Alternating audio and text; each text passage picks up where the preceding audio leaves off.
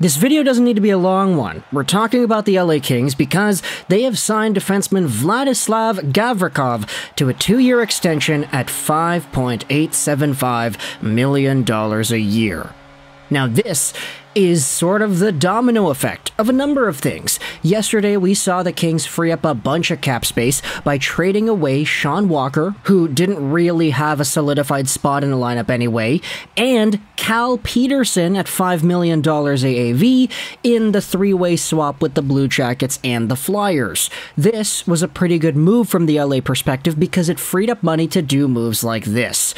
Vladislav Gavrikov was recently acquired from the Columbus Blue Jackets, and he only played in LA for a little bit. Obviously, these trade deadline rentals, etc., etc., you're not going to see a huge sample size from these players, but in the limited sample that Gavrikov had with the Kings, he was really good. Like, very good. More than solid as a guy who solidified things on the left defenseman side for LA. He had 9 points in 20 games played, and realistically, this is a guy that at 27 years old is getting pretty fair value for the sample size that he had.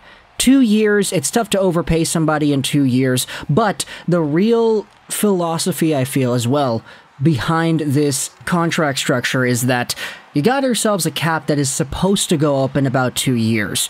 Right now, you're seeing a little bit of decision-making from these players that need new contracts saying, hey, do I want to sign long-term right now, or do I want to sign short-term and get a bigger payday in 2025, for example, because the cap is supposed to be going up by then. And Gavrikov, if he goes out there and plays the way he has in LA for the next 2 seasons in the same way that he played the first month, then this is a guy who could be really working for that bigger payday in 2025 when this current deal expires. 5.875 is a pretty decent amount for a guy that was already coming in here and doing as well as he did. But this really is a setup move for the future, both from the LA Kings perspective and from Gavrikov's himself. This is a pretty good move, all things considered. It's a good win-win scenario.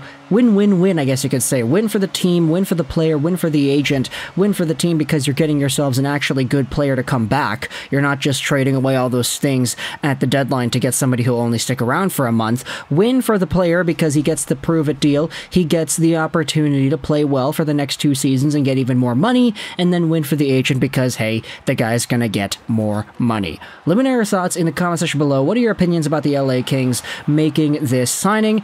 How do you think this all plays off of the Walker and Cal Peterson trade? I think it's a very direct result as to that trade that happened yesterday, but right now the LA Kings, they're looking like pretty good winners in the past 24 hours because of the trade and then the signing as well. They got what they needed to get done.